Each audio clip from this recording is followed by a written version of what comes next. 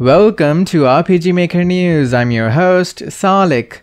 And in today's news we have an icon pack of 50 medieval items by College of DuPage Game Development Club. An icon pack of 160 pet and pet-related items by Damaged Gold. A pack of 40 pixel weapons by Caster. And a pack of 100 fantasy RPG accessories by Thomas Feichtma. A pack of video game music loops by Ikimuiki. 3 deceptive piano tracks by Catchton110. An MV plugin by Avasoft Studio that allows us to hide specific commands from the game menu.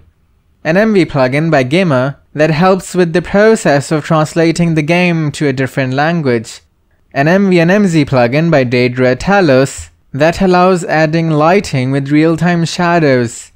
An MZ plugin by Noon that adds a confirmation message when overwriting a save file. An MZ plugin by NZ Prism that adds a scrolling picture to window background.